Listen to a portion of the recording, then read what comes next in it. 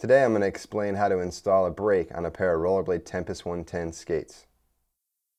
With your supplied 4mm Allen key, remove the back two wheels from the skate. Next, remove the brake assembly and the hardware pieces from the packaging. In a counterclockwise motion, remove the rear frame mounting screw. Next, install the brake housing into the rear of the frame by sliding it into the channel through the back side of the frame.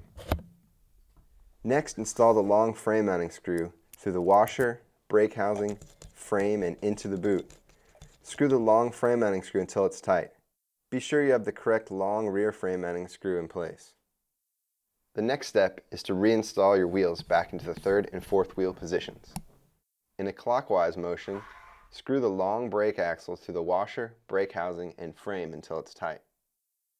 The final step is to install the male screw in a clockwise motion through the washer and into the other side of the brake housing. Then be sure to thread it into the rear axle until it's tight. Now that you've installed your brake, check out the other videos in the maintenance series.